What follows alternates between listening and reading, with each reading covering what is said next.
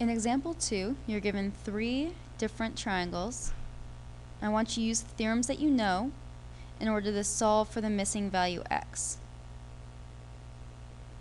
So in this first one, well, first I want to make a quick note that the difference between 7.6 and 7.7, these two theorems, 7.6 deals with the altitude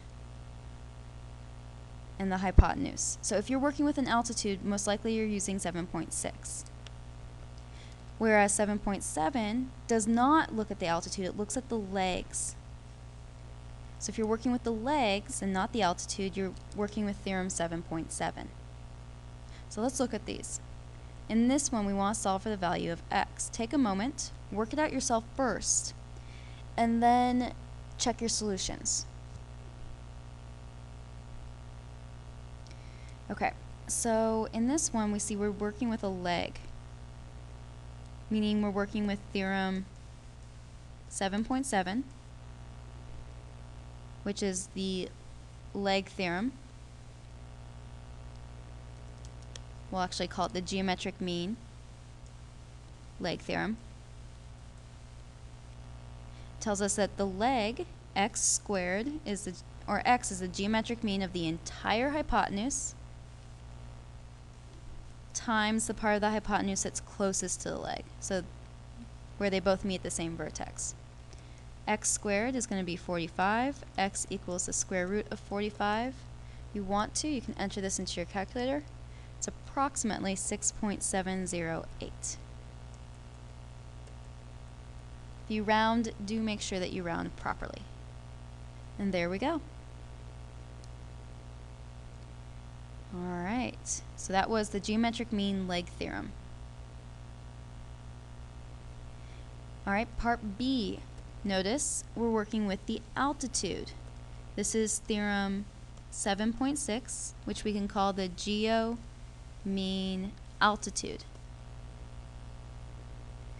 And that tells us that the altitude is the geometric mean of the two parts of the hypotenuse. So x squared equals 4 times 9, which is 36. X equals 6. I'm looking back up. Yep, we use the right equation. Our altitude is the geometric mean of the two parts of the hypotenuse. Lastly, part C. For this one, actually this side isn't 3, this side is just x. And trust me, x does not end up equaling 3. Okay, for this one, an 8 is this entire length here. This is also supposed to be 2. Fun with computer programming. There we go. Well, since we know the whole thing is 8 and this part is 2, we can go ahead and label the second part as 6. Furthermore, we notice we're dealing with a leg. This is theorem 7.7, the geo mean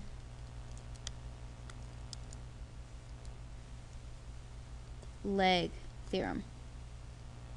So our leg squared is going to equal the entire hypotenuse multiplied by the part of the hypotenuse that is closest or shares the vertex with that leg. X squared equals 8 times 6, giving us x squared equals 48. X equals the square root of 48, which is going to be approximately 6.93 if we round properly.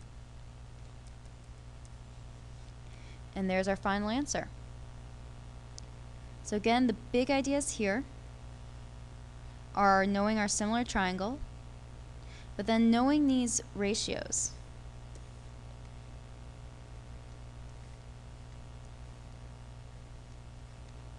We have the geo mean altitude, which tells us the altitude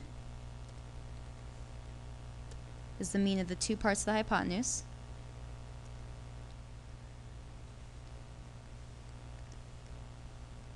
So a squared equals, or I should probably use some different letters here,